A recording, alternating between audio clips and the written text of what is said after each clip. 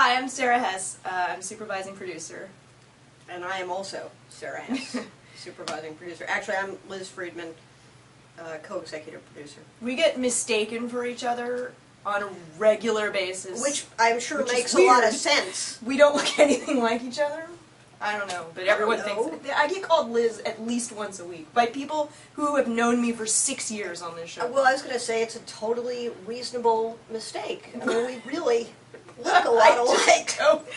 Anyway, we wrote episode 15 together. Yes, we did. Which is called Bombshells. This was originally pitched as... It wasn't our idea to do. It was sort of, we were in the writer's room and everyone sort of talking about, we knew that Hess and Cuddy were going to have to break up and what sort of episode was that going to be and how are we going to do it. It was originally sort of in the writer's room thrown around as a sliding doors situation, which was going to be like Cuddy envisioning various different futures that she might have with Hess, which we ended up not doing. But. And sort of the idea of doing, could you do our show as a different genre? And the initial idea was, could you do it that, you know, change genres every act? Like, there might be an act that was animated, and an act that was a sitcom, and an act that was a black and white movie. And the answer turned out to be no. Yeah, that was maybe too much difference. It was actually, the episode's so nuts that we really felt, once we got into it, that we really had to have the underpinning of a regular medical case and sort of put it very much in a realistic world as opposed to just, you needed sort of an anchor, I think, to hold down all the crazy stuff that was happening. Right. So we're doing an ordinary episode of House. Oh, and then by the way, we're doing 5 completely different shows. Like, we made a big list of stuff that it would be cool to do a house scene in the style of. Then it became about what can we tie into the story, and what's also just the coolest thing imaginable. You know, I started my career working for Sam Raimi. I'm a huge horror film fan. I'm a huge Evil Dead fan. So when it came a chance to do, you know, House's version of Evil Dead, I was so in.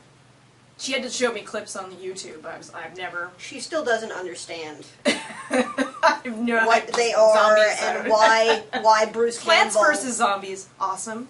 Yeah. She doesn't understand why Bruce Campbell would have to have a chainsaw on his hand, which anyone who's seen the movie understands that what else would you do if you had all those zombies to battle? I didn't.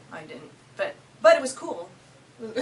Yes. So when we got there to shoot the Butch and Sundance stuff, it was incredible because they had all the guys dressed as the Bolivian army. This was on the Universal backlot. They have a whole western town. Right. There that's sort of... Right. So you're in this, suddenly you're not in Burbank anymore. You're in this weird, dusty, like, you know, western town, and there are all these guys dressed as the army that have Butch and Sundance surrounded, and then they have the set is just down to the little baskets and ears of corn that are next to, you know, that are next to Hugh. It's just Butch and Sundance. But we also shot the sitcom there that same day, so they did Butch and Sundance in the morning, and then Hugh took off all his stuff and got cleaned up and put on his Charlie Sheen bowling shirt, and we went into the sitcom set and did that later on the Universal lot, also in a stage the same day. As we were working on this, we really wanted to do a musical. We loved that idea, but that was, I mean, I think it was really the last flashback to sort of drop into place in the sense of, okay, you know, first of all, what song are we doing and what function does it need to serve? So you can't talk about the musical without talking about the amazing Mia Michaels, who, okay, we're huge, so you think you could dance, man? It was just a privilege to get to watch her. What was the moment when we were prepping it, and it was one of my favorite moments in this business, where she goes, okay, I'm going to need 3 tricycles, 2 megaphones, and some doves. Right. Needless to say, there were no tricycles in the script, or even bicycles, or anything with any wheels and she's all. Like, and then I'm going to need a staircase to infinity. Like, it was like, okay, like, all right, this is going to be awesome. Our production manager, Marcy's like, so how high do we actually have to build infinity, this staircase? And we were like, she said infinity, Marcy. I don't... What's so confused? We can't quantify infinity, so we decided we want to do a new version of Get Happy. Well, that means that John, our incredibly talented composer, he and his partner do a new arrangement of that. Then that, is something that Greg, which he was super stoked about, because usually he's the guy that writes the music that goes gung, gung, gung, gung, gung, gung, when blood shoots out of someone's ass at the end of an act. So yes, he was like, what? Yeah, and this was required slightly different muscles. It turns out that he started in musical theater. His dream was to work in musical theater. So now we come back and say, okay, so here you've got to come up with a new arrangement of this. Forget Judy Garland. We're doing something different, and think all that jazz. And he does his arrangement, and then Greg chimes in on that, and Hugh and Lisa both chime in on that, and he works on it with Mia also, so that it's sort of giving her the sections that she is thinking about for the dance. And then Hugh and Lisa have got to go and record all their vocals while doing the rest of the show and the previous episode, that all of this is happening, this is all happening while the rest of the day-to-day business is going on in everybody's lives. And this is the song they came up with, which I think is fantastic. And as a little sneak preview, it's going to be available, the video is going to be available for free download on iTunes tomorrow, so go get that.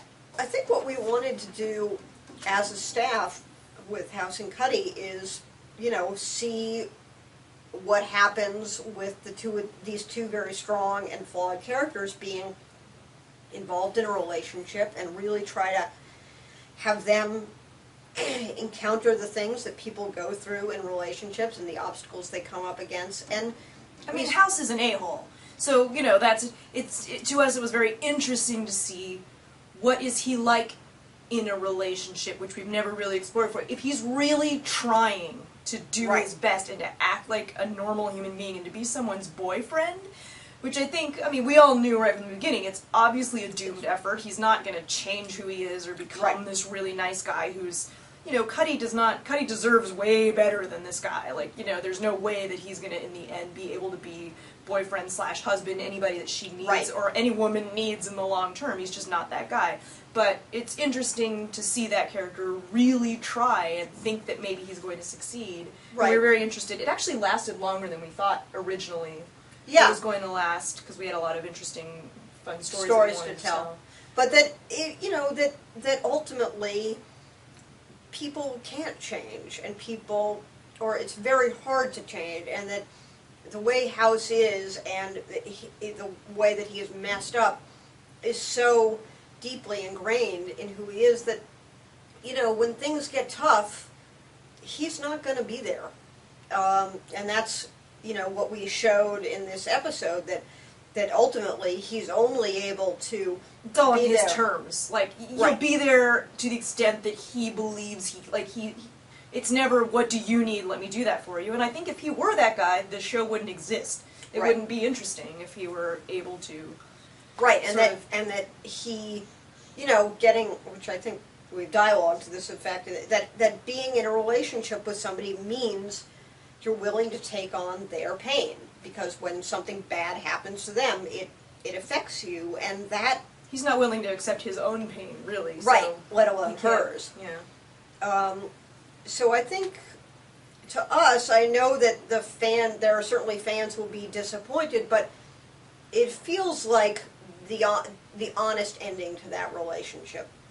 I think for the two of them to have made it work, to me, doesn't feel real. So, what we, I hope that we told it in an interesting way. I hope people enjoy the ride. Well, definitely the repercussions are going to continue. Yes. They still have to work together. They're still in the same hospital. So it's going to be fun to see them now try to navigate the waters after this sort of explosion. Yeah, and see what House is like, A, back on Vicodin, and B, in the aftermath of this meltdown.